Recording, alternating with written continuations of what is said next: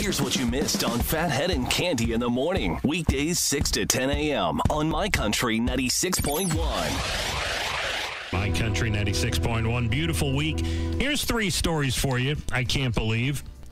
Vermont, the House of Representatives is voting to let you use emojis on your license plates.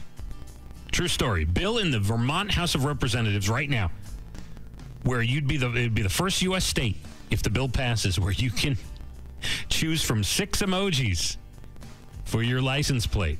I don't think the poop emoji is one of them. Queensland, Australia, by the way, became the first place in the world to allow emojis on license plates. So now Vermont, there's a bill in the House of Representatives. I don't really need that, do we? I don't think we need that. Here's another one for you. A Bigfoot sighting in Washington caught on official state camera. This is from the official video of the Washington State Department of Transportation. There are still shots on the camera of a mysterious shadowy figure walking across the tree line on a snowy road. They're calling it Bigfoot. They're investigating. And this one just boggles my mind. I can't believe this woman survived. Did you hear the story about the 76-year-old woman named Barbara Heller in New York City? On Friday, she opened the window in her apartment on the 7th story to get some air. She fell out. She's 76.